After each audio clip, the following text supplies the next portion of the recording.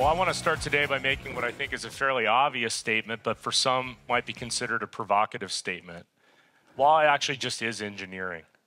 Now, it's a particular type of engineering implemented in a particular manner. And the question that I want to pose to you today is to what extent, since law is engineering, could the field benefit from traditional academic fields where engineering is the centerpiece, traditional STEM fields, science, technology, engineering, mathematics. So for the benefit of our audience, I know people come with different backgrounds, our multidisciplinary audience, I want to just start with the broadest possible question, which is, why do we even have law and legal institutions in the first place? What is the purpose that they serve? Well, societies try to create rules to govern different types of social, economic, and political behavior, and societies create institutions, governance institutions that are designed to solve different types of legal tasks. These include creating rules, interpreting rules vis-a-vis various circumstances that pose themselves, and then enforcing those rules in various applications. Now, of course, because this involves people, this is not a completely neutral process. This is not just a mechanistic application of rules to circumstances, and things involving humans are messy and of course, rules themselves are not the only things that govern behavior. Top-down governmental rules, social norms and other types of underlying mechanisms help engineer different types of behavior we observe, the behavior we observe in a society, and to help prevent and minimize other forms of bad behavior. Even in the absence of legal rules, organizations and societies will operate to some degree of effectiveness, but rules do help us kind of govern and order society. So I hope you can see that is actually an engineering challenge. It's a grand engineering challenge. We posit the rules, we hope to get the behavior, and the question is when we look out does this rule get us the behavior or not? How would we know that? And that, there are tools that exist to help us with that. So I hope you can see it's also a challenge that is way beyond the traditional field of law. The traditional field of law is pretty impoverished when it comes to answering types of questions like that, merely using kind of the mechanisms we traditionally see today.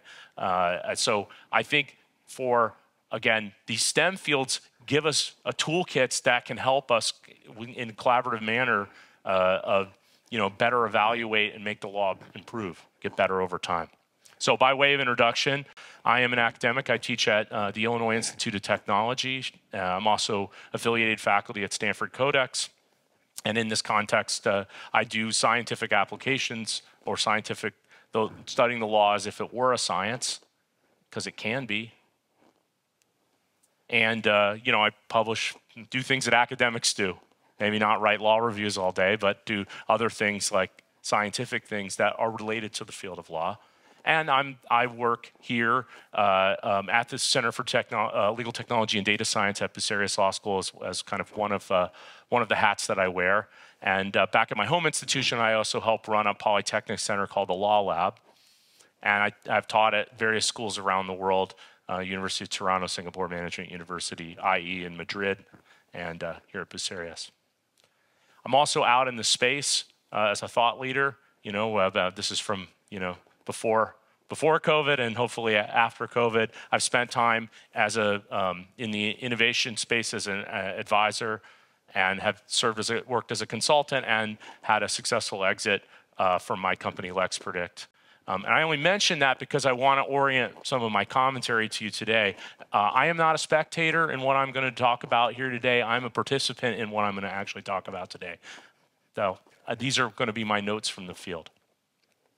So first, the complexity challenge. Whether you're a big company, a small business, or an individual citizen, the field of law has a complexity challenge. You ask a big organization, what are the rules that we're supposed to follow? They have large numbers of individuals and processes devoted to trying to comply with legal rules. Individuals have serious challenges complying with legal rules, not even knowing what those rules are, seeing a lot of complexity, so forth and so on. And if you take a step back, what is it that really drives demand for, if you're an economist, you'd call it units of legal production. That's what lawyers do. They produce units of legal production. Legal systems produce units of legal production. If you're an economist, this is what you would say. What is it that causes demand for law or units of law to be produced? Complexity is one of the big drivers. If the systems were simple, it'd all be straightforward. We wouldn't need as many lawyers, wouldn't need as many systems. It'd be very straightforward, but it is not. Ergo, we get more social, economic, and political complexity, and that manifests in our domain as legal complexity. So while it's somewhat difficult to precisely define, I've spent a lot of my time working on this task of defining a thing that a lot of people would accept. You won't have to really argue with them that there's legal complexity, but then you say, well, how would you measure and define it? That's where it kind of gets challenging. People say, I don't know, it's just really complex, take my word for it. And so this is kind of, again, that's with your scientist hat on, that's an opportunity for us to actually try to fill that in. And like any effort, no particular measure might be perfectly characteristic, but the more of these, you get a kind of composite as you kind of cut it in a bunch of different ways. So virtually every way you cut legal complexity, it has grown. Grown and grown and grown and grown. And I'll talk a little bit about this in a second, but we see significant growth in law and regulations as a function of time. So this is US and Germany, two large industrialized countries, but I think these patterns would hold across other large industrialized countries. So we have like 2 times the number of regulations we had 25 years ago and 50% more statutes than we had 25 years ago. So there's more legal rules to work with. And the thing is, if you're the receiver of that, you don't really get to control the number of those things. You have to respond to what you're given. And so to me, the question is, how do you match that growing complexity with the appropriate kind of mitigation tactics? The law might get more complex, but if you can solve for the complexity problem, then you can kind of manage your affairs. So what we see in the legal tech space, I mean, the sort of demand for technology is we need mixtures of people, process, and technology to have greater productivity. You just have more stuff that has to get done, and you can't just throw people at every problem. So designing more scalable systems, because again, the legacy model in this space is every time you see complexity, just throw more people at the problem. But that problem is that doesn't scale very well. It just does not scale to the number. So if you're a big company, you say, we're spending way too much money on law. We're here to actually make something and do something, not spend money to pay lawyers and compliance folks and so forth. And we have more stuff to do in a fixed budget. How do we get that done? Usually what we see in most economic stories is people build tools to get greater productivity. It's one of the oldest economic stories there ever was. My view is that the idea that we're just going to have more and more people for every one of these tasks as complexity is ramping up, that has hit its kind of practical and economic limits. So the approach to me needs to be more fundamental and leverage the best of science and technology. And so I have thoughts on this, about what some of these complexity mitigation tactics might look like. But let me just say, so one thing when we talk about, well, how would you build tools? How would you build tools for these types of problems? Well, what we often have is you have to create some representation of the system, of the problem. And that takes you into the world of modeling. And I want to say there's 6 types of models, at least 6. That's what a scientist and engineer does. They create a model of something. Now, models of various flavors are quite common in science and engineering. I want to discuss a series of ideas associated with the modeling of legal systems. You can do this in at least 6 ways. So what is modeling, by the way? The term takes a variety of different meanings across the sciences. Here are some elements. A model is a representation of a system. It likely involves some degree of abstraction of the system. It can be used to both understand system components and their connection to one another. And there's various approaches you can use. That's a famous quote. All models are wrong and some are useful.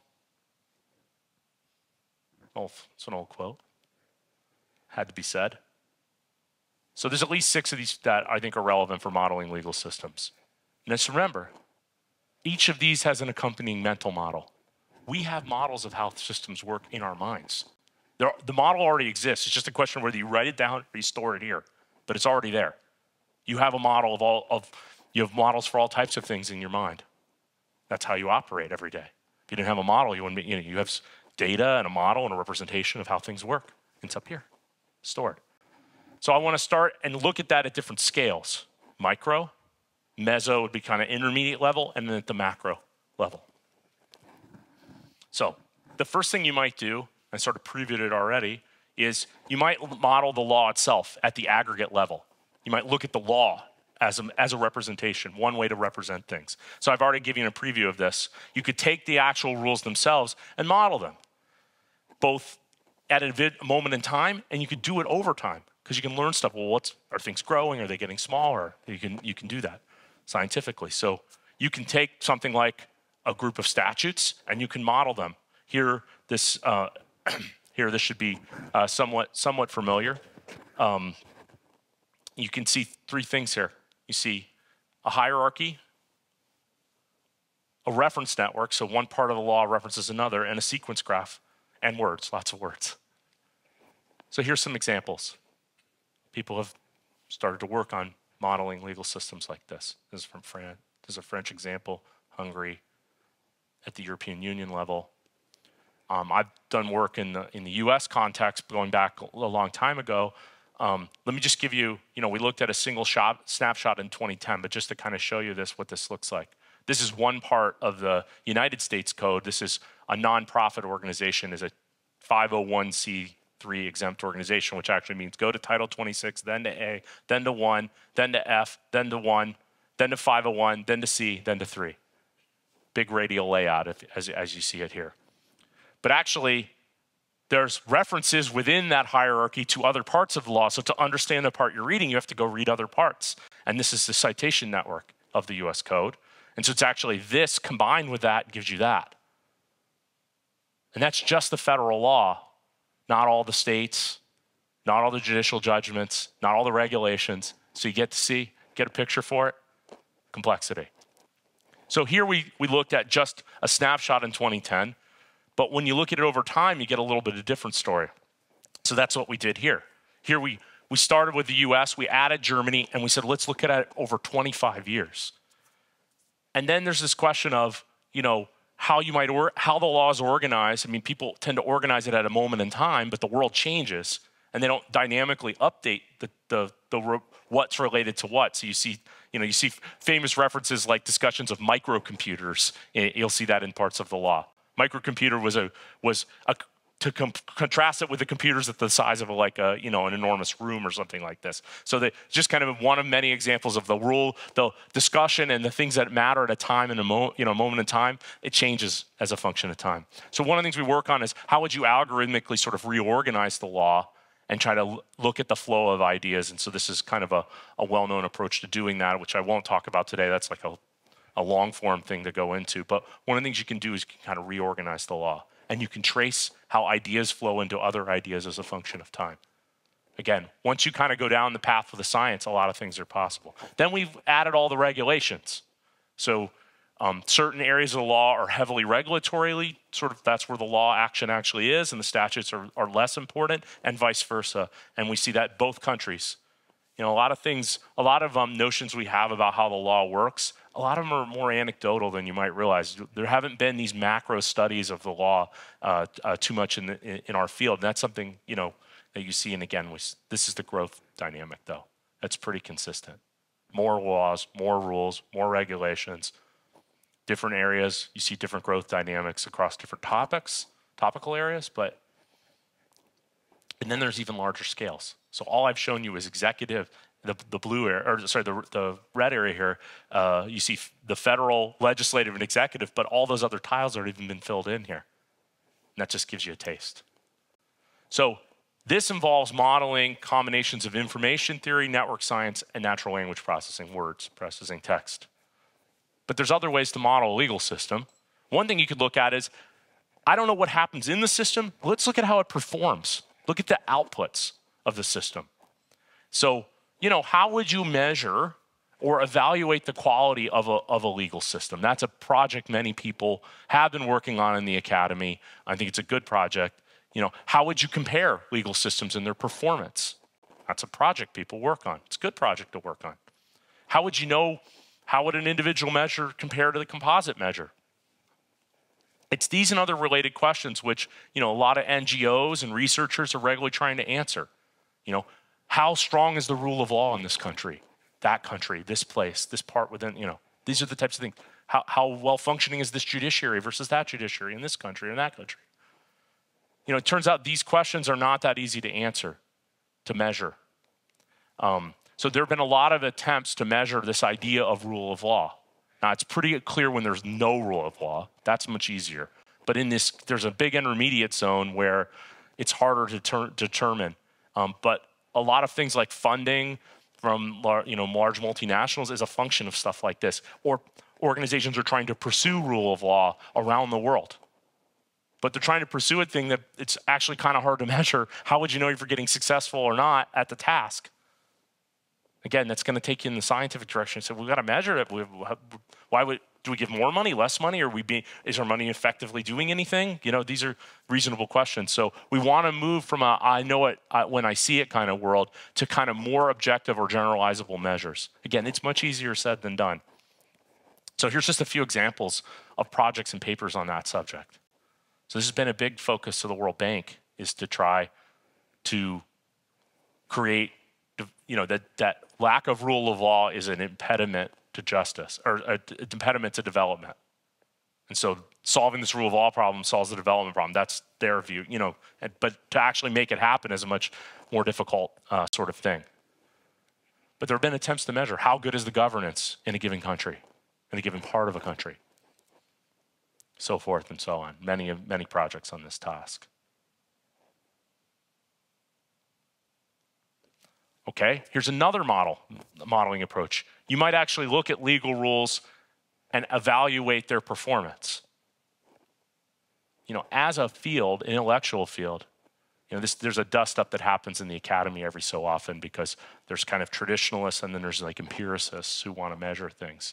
But the field has what they call a credibility revolution that happened, where people, we have lawyers and judges and policymakers crafting legal rules and doctrines, and critiquing rules and doctrines, and then never actually going out and doing any empirical analysis if whether these critiques or changes to the rules actually get better performance in real life, which you'd think would be the fundamental. It'd be like if we had health policy where we just wrote essays back and forth to one another, and then we set COVID policy based on that. It's just an essay contest, best essay wins, and then that's it. Not let's measure if this thing is actually effective. We don't do randomized control trials in this field until relatively recently, or anything kind of akin to that. And so there's been a big focus on empiricism in law, and rightly so, because if you're going to go, try to engineer the world, you should actually measure.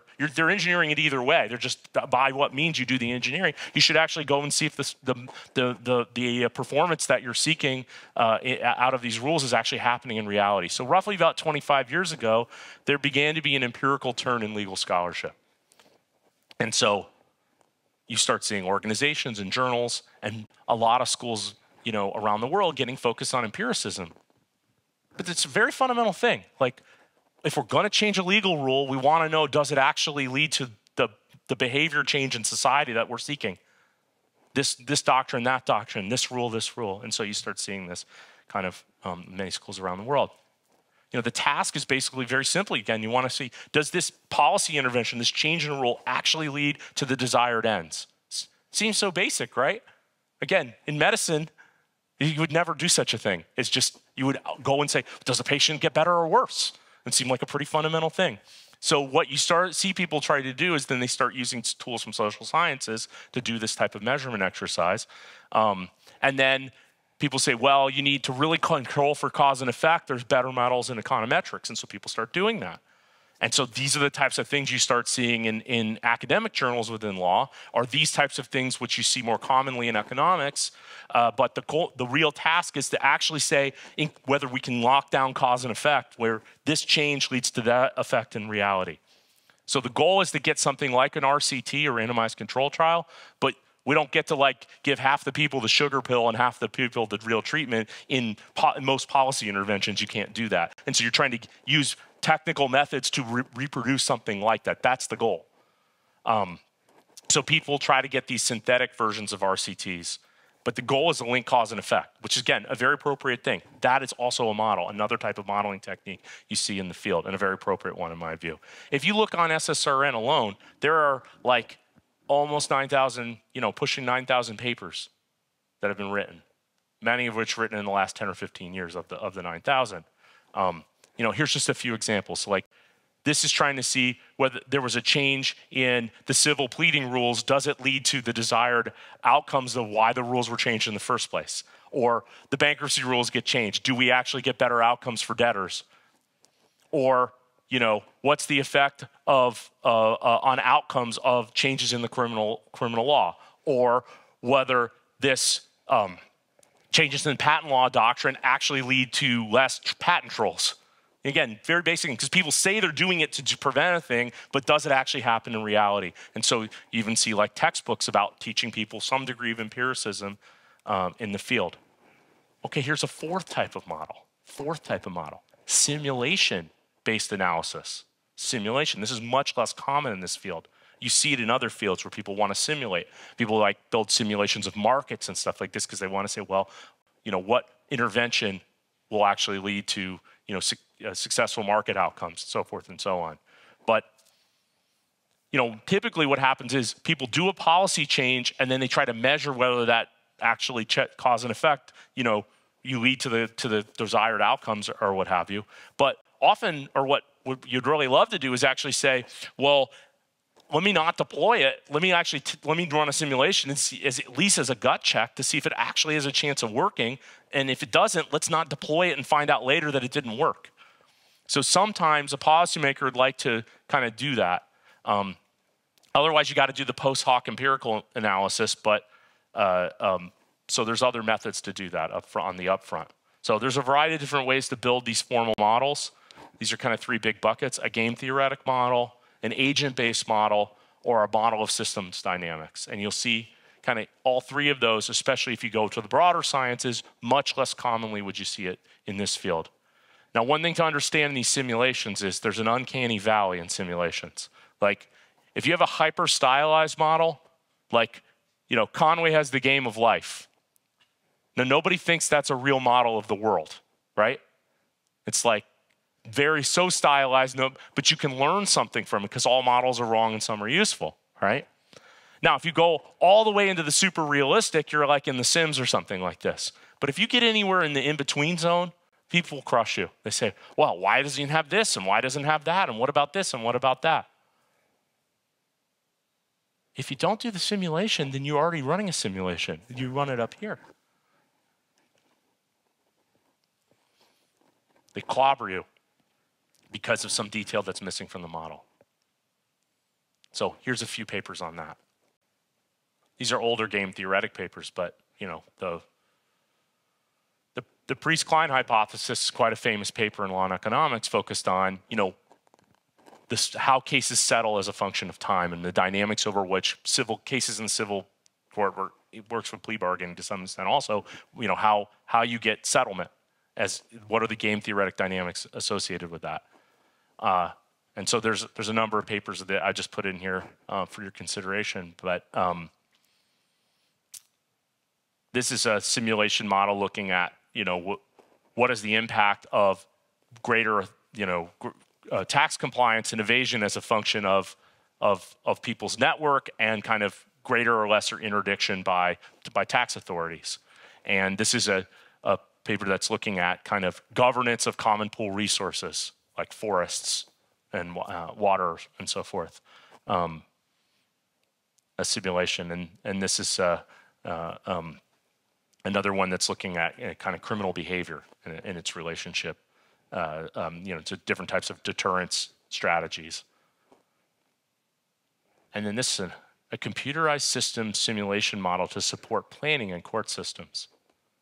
So we have a backlogs problem around the world in courts. Some places more than others. Two well-known places are India and Brazil, where they have huge backlogs for very long periods of time. And so some of the question is, if you were going to come in and try to re-engineer that, you decided to focus on, well, I'd like to simulate what the effects of, because a lot of cases will settle, but only after a very long period of time. And then there's nobody. What happens is the judge's time is all blocked off, and then they can't slide another thing in this space. And so a simulation model could be used to try to have more intelligent scheduling of cases. But you need some representation to do that. Okay, what's another model? Modeling user experiences with the legal process. Now we're getting more micro, right, all the way down to the individual. You know, law has many policies, processes, and procedures. In fact, we teach entire classes on legal processes and procedures. You know, it's a huge thrust of the classical law training. You know, there are other ways to characterize processes and procedures, and here's some relevant intellectual disciplines. Process engineering, operations research, design thinking, and human-computer interaction. These are fields where process is the centerpiece of, or at least one of the centerpiece items in these fields. And you know, if you're actually developing or deploying software, that's always based on a model. You say, well, if we used to do it in person, now we're gonna do it in the software system, then you have to represent somehow in the system a model of what the system looks like out there if it's going to be successful. So things like case management and matter management require a step-by-step understanding of a process. What's the beginning, say the beginning of a dispute, all the way through its life cycle, and being able to step people through. The unsuccessful case management and matter management deployments are ones where they didn't take the time to figure that out, and then nobody uses them, or people don't find them to be very effective. The other thing that happens when you map your processes, you can re-engineer those processes once you realize, you know, how they actually operate in reality. And it becomes the foundational data to support other types of modeling efforts. So there are well-known methodologies out there for managing projects, you know, process-centered work, field of project management and process improvement.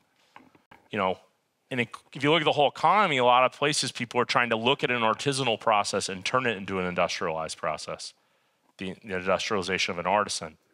And this is an old idea. This is not a new idea. This is an old idea. At least starts here. I mean, this is documentation of the beginning of industrialization. Carries through here. But that's manufacturing physical objects. What about other types of objects? Well, what you see is people started beginning to borrow those ideas and bring them into white-collar work, away from manufacturing physical objects. And what you want to do is re-engineer and keep the things that actually add value, but delete the things that do not. And this is something that you know, we use in legal project management and process improvement class at my home institution. That's a process as we think it is. That's the process as it actually is. If you documented what all the people are doing, that's the process as it should be, from what's the stuff that actually creates value. As we think it is, as it actually is in reality if you took the time to document it, and as it should be. So these are some of the methodologies that have been developed to work on these process kind of centric exercises, Lean, Six Sigma, and other related methodologies. And I think they can improve every subsector in law. And we have a lot of high volatility processes where there's a ton of stuff to do and nothing to do in peaks and valleys like this. And if you collect data and you have greater predictability, you can understand kind of, you don't get them flat completely, but you can lower the peak and valley sort of problem. So when you map a process as it is, you get a useful artifact, which is a process map. That's a single process step. What tool was used, what document, how much time, who's the role, what's the task, what's the billing code, what's the participant. That's really granular. You can roll it up from there to something much more grandiose. These are in people's minds already. Remember, there's always a mental model. Doing this can aid response times, margins, predicting resource loads, and coordinating across stakeholders.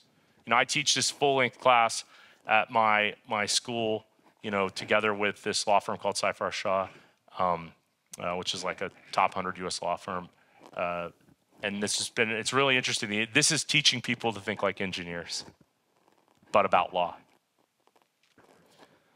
So as you collect data about processes, you can use rich or granular data to help illuminate the actual processes present in various organizations. And then you can use those to make predictions about cost and duration, because people always want to know how long is it going to take and how much is it going to cost. And you would too if you were the client or customer. Everybody wants to know that. They don't want. And courts can also use this to scientifically schedule things like cases, so they don't have the peaks and valleys, and that's the way you solve one of the ways you solve the backload problem.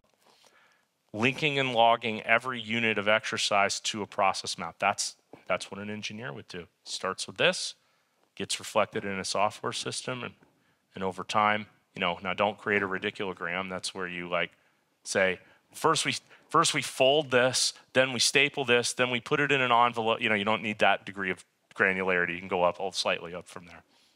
Once you can make predictions about individual nodes, then you can do predictions about phases of matters. This whole matter will take this amount of time. This is the distribution of time over similar matters. This is the distribution of costs as a function of time. By the way, speaking of prediction, this is the sixth type of modeling. Predictive models of legal systems. How long will this matter take? How much will it cost? Will we win? What are the right resources to use at the matter and task level? These are all predictions, folks. These are all predictions. And people are making predictions every single day. Now, as I've said, there's two kind of major candidates for processing predictions. You can use a machine, this computer, or this computer. That's it. Those are the computers we have available. One is computer science, the other is cognitive science. Now, I expand on this over here, but I think computational prediction will lead to kind of two particular families of methods. They take you to these two fields, machine learning and natural language processing. These modeling methods can be leveraged in cases such as the following: linking contract terms and outcomes, predicting rogue behavior, finding relevant legal information, predicting costs, duration, case outcomes, scheduling, judge work allocation. It can be used all over our field. Now, from a global perspective, there's been significant scientific and commercial interest in leveraging and building these types of models. So around the world, people have tried to build prediction models for judges, finding relevant documents, predicting costs. This is what I said in the FT when doing this in arbitration. I said, people have this in their mind. It's just not in a database. This is the database they're using. There's more anecdote. There's so much anecdote in the field of law. And anecdata, as Mark Lemley likes to call it, anecdata, which is a story and an n equals 1 data point. And then people make these huge decisions. But there are papers. There is work being done, technical work to try to bring science to bear on these all over different topics.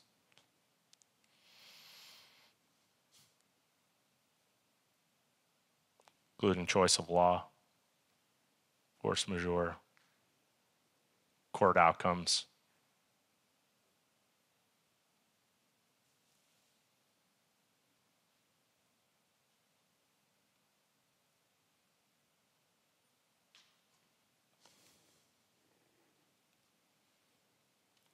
And this is our paper, U.S. Supreme Court.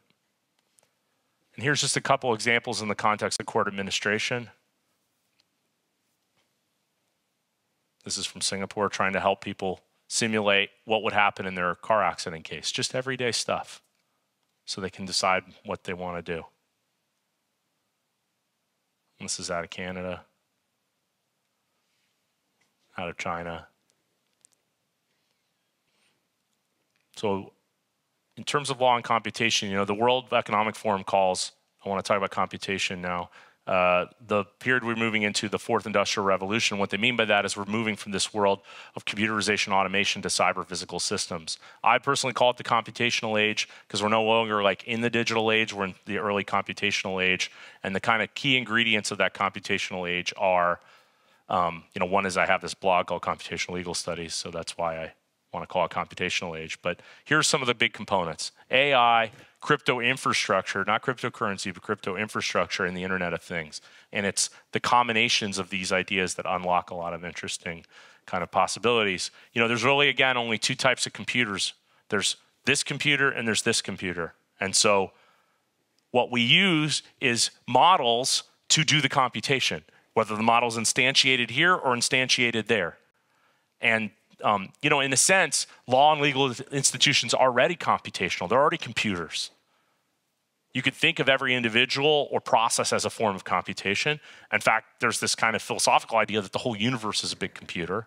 I'll send you over there for that, okay? In a sense, it is. Now, outside of this context, you can think of, again, most legal institutions, there's rules and there's implementation protocols and so forth. And so, guided by norms and rules, the big idea in the computational age is reconsidering the role of human-centered expertise. I'm not in love with human decision-making because the science isn't that favorable to it. Everybody hates algorithmic judgment. I'm like, why do we love human decision-making so much? CEG, behavioral psychology. You see? We gotta be a little more even-handed about it. Everybody hates algorithmic decision-making, that's fine. Then what's the alternative? The other computer, which we know has flaws in its operating system. Again, there's whole academic fields devoted to the flaws in this operating system. So a more measured or even-handed perspective, we think about what are the pros and cons of these particular things. But that's like a serious conversation, not a kind of like, caricature conversation. So what about implementing various rules? So I think this is the broad arc here. The analog period, we see a lot of chaos and complexity. First thing you start seeing in digitization is people put process and predictability around things. But the computational age is about, can you really create real value in reinvention? And so I just want to highlight a couple of examples before I wrap up today. One, it's kind of the contract space and the compliance space. So on contracts and transactions, this is the contract lifecycle. From I want a contract or request all the way through to a renewal and everything in between. Authoring, negotiation, approval, execution, obligations management, compliance, renewals, and back again we go with the life cycle of a contract.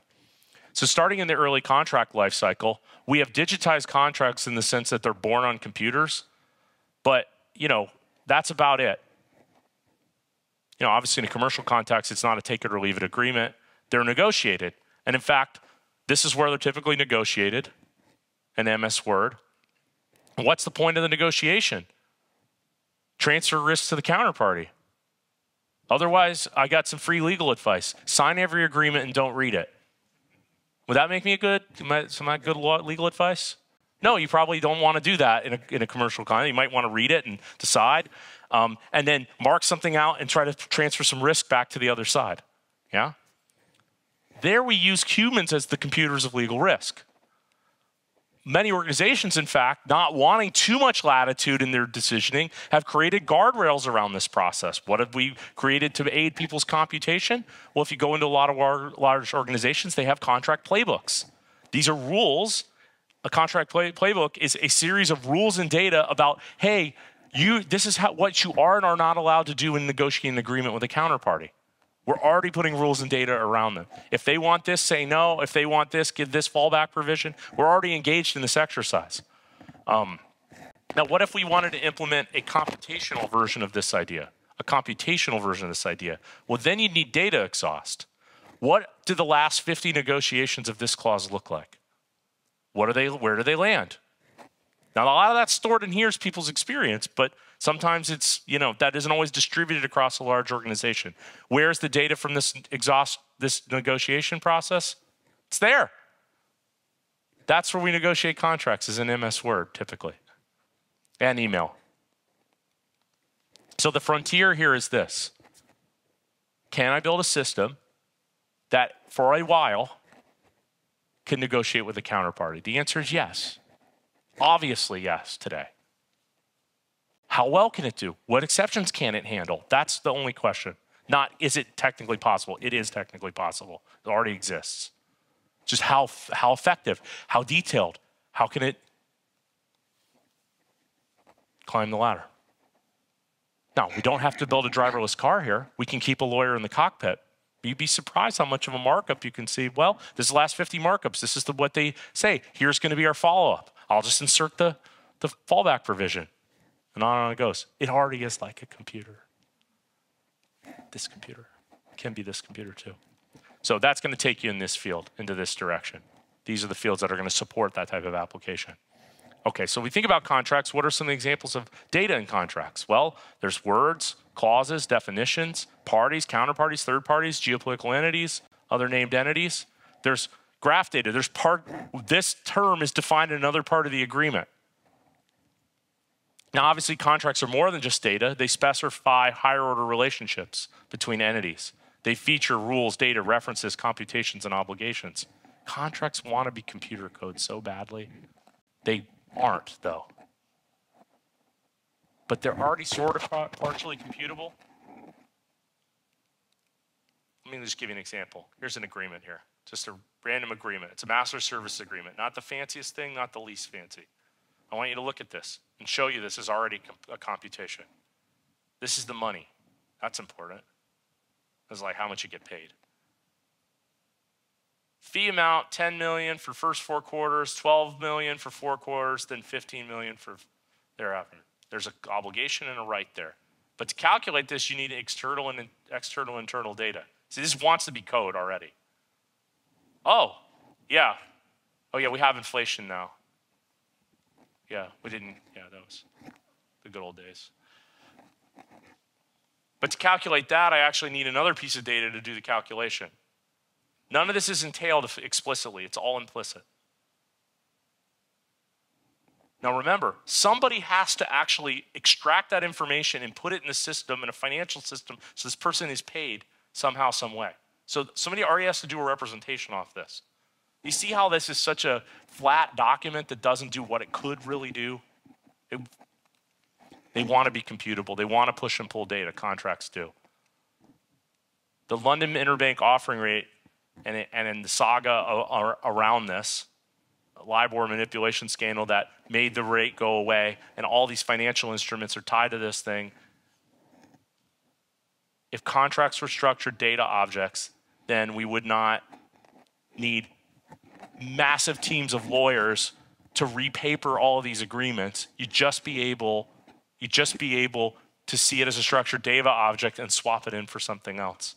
So all this work is actually being created because of the flatness in how impoverished a contract really is in the current representation. It's very expensive. So that's something I've worked on.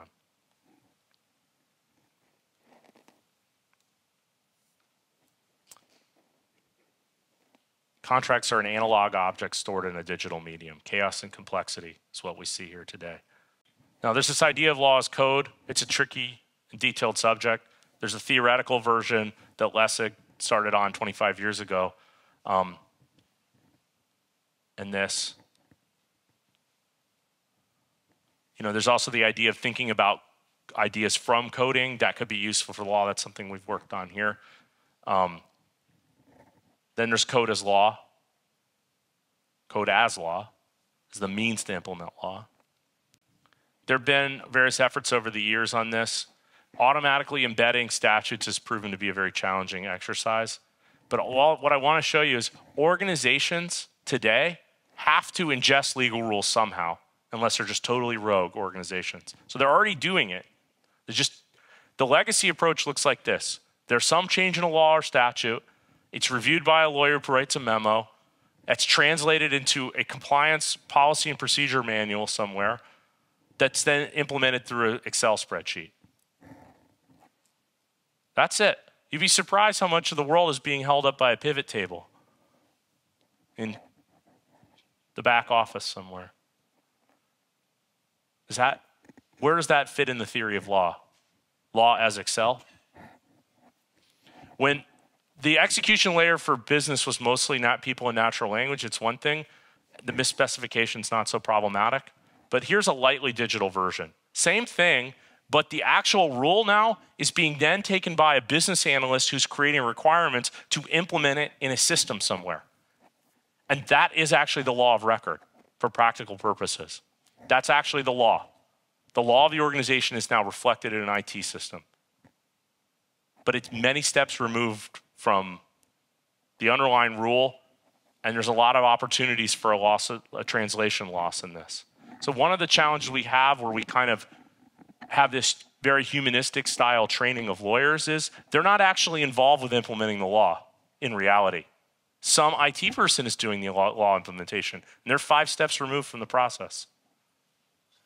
We got to be at the table.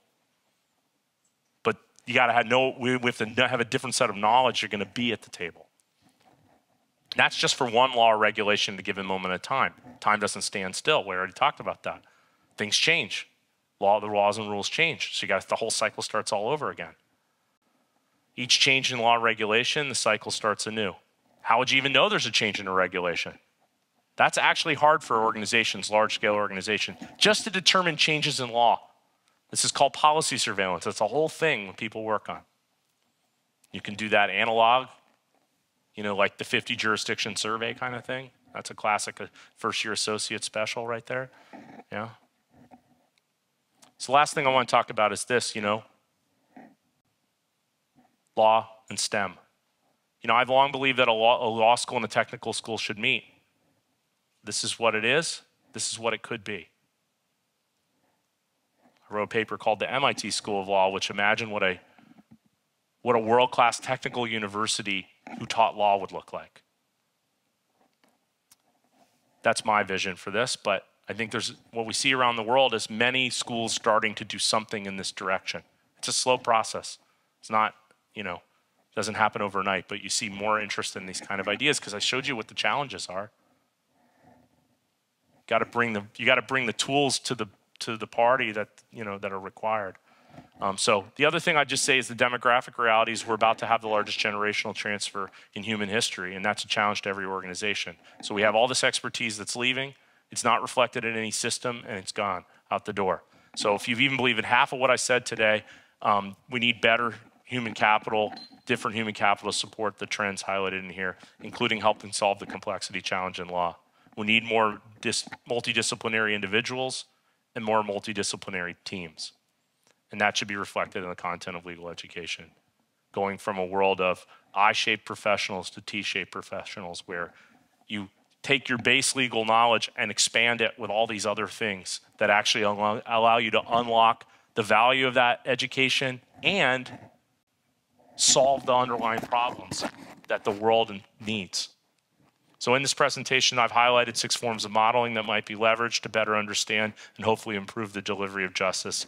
I've identified various methods in intellectual fields whose work might be leveraged.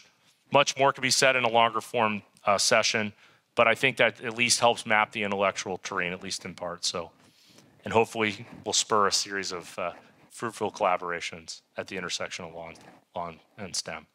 So I'm Dan Katz, Illinois Institute of Technology, Chicago-Kent College of Law, Academic Director, Bucerius Center for Legal Technology and Data Science, and thank you very much for your time and attention tonight.